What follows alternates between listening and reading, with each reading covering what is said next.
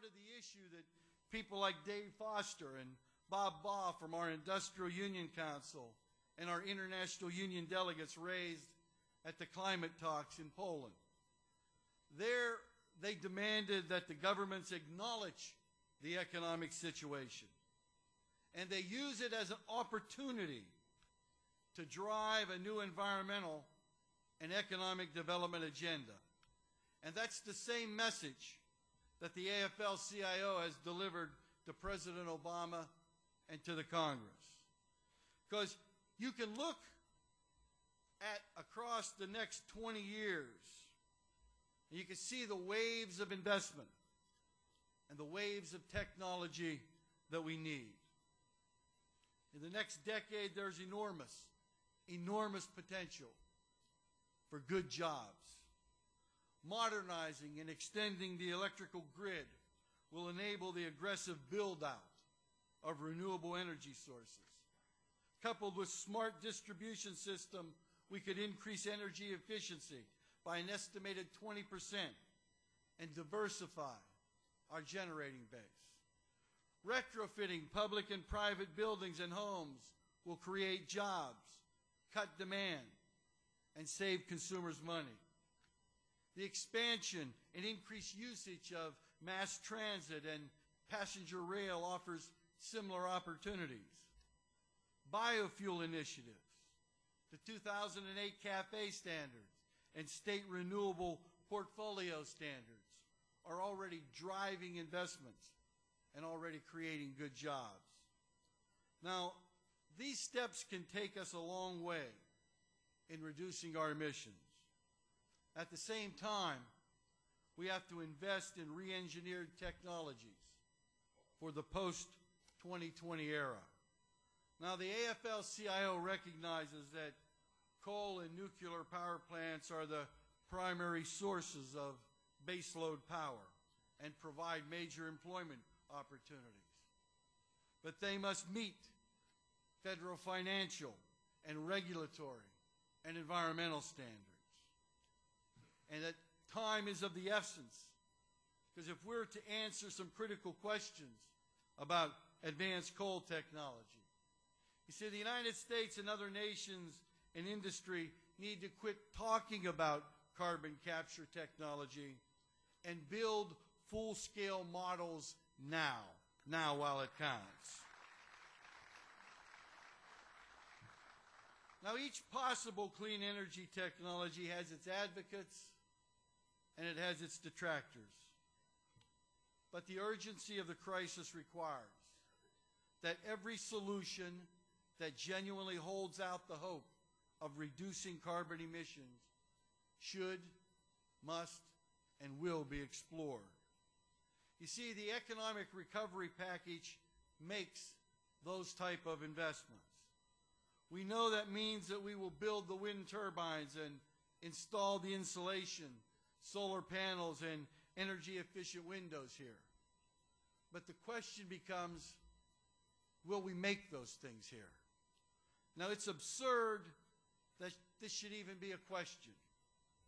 But given the Buy American fight that we're now engaged in, it's no wonder other countries look at this fight and laugh at us in the process. See, that's why this is the moment for real leadership from all of our institutions. In every area, the need is for scale and speed and commitment. And the AFL-CIO is gearing up for the challenge. The Building and Construction Trades Department is working with affiliates in their training systems to identify best practice community, labor, business, government partnerships to enable them to respond at scale across the country. The Federation is expanding its training and research capabilities through the creation of a Center for Green Jobs. It's headed by Jeff Rickard, whom many of you know from his years with the Apollo Alliance. We're also working with environmental, industry, and other partners on a series of studies on the impacts and opportunities, investment and training needs under a carbon emission regime. But quite frankly, it's not enough that all of us lead. Our government must lead also. You see, greening the economy means that green jobs must be viewed broadly and be inclusive so that working families see themselves and our work as part of the solution. Every job that contributes to a low-carbon future is a green job.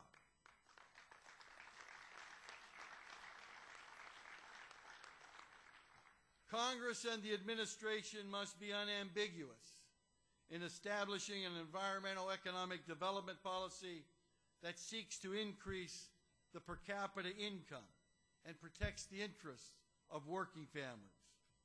Workers exercising their free choice to form unions and respect for legal standards, protecting workers' wages and benefits are fundamental to that goal. And Congress and the administration must ensure that public resources are fully invested in the U.S. economy. Be strategic. Expand and enforce Buy American laws and use our financial leverage to get better technologies from overseas made here and not vice versa. Now, Congress and the administration can make green jobs and good jobs by ensuring that they pay family-supporting wages and benefits, that they offer a real career path, they reduce waste, and benefit the environment. Finally, the Green Jobs Act and its labor management partnerships will assure good training for good jobs. Together with community and government partners, we need to train workers in the poorest and most marginalized parts of our country to take part in the great task ahead. See, we're a big society, and we're a big economy, investing in economic security for working people, helping families make it into the middle class and then to stay there. That's never been an obstacle to economic recovery. Brothers and sisters, that's always been a precondition to any economic recovery and any economy. And here's the good news. I know that President Obama believes that. He's unequivocal that a new energy policy and jobs go together. He's also clear on the roles of unions in creating good jobs.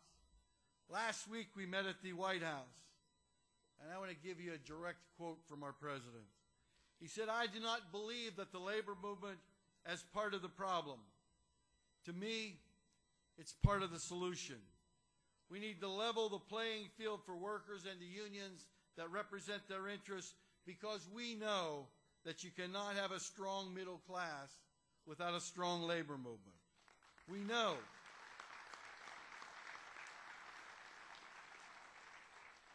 that strong, vibrant, growing unions can exist side by side with strong, vibrant, and growing businesses. It isn't an either-or proposition between the interests of workers and the interests of shareholders. That's the old argument," said he. "The new argument is that the American economy is not and never has been a zero-sum game." Well, we share the president's 21st century viewpoint. We know that energy and environment is not a zero-sum game. And we know that we can be competitive and lean and mean and green while creating a situation where workers are thriving and prospering in the country as those at the top have done for so long. You see, working together, brothers and sisters, we will create a new economy and a cleaner planet. Working together, we will create good green jobs. Working together, we will create an America that is the economic and environmental envy of the entire country, the entire world on this planet. Together, yes, we can, and yes, we will. God bless you.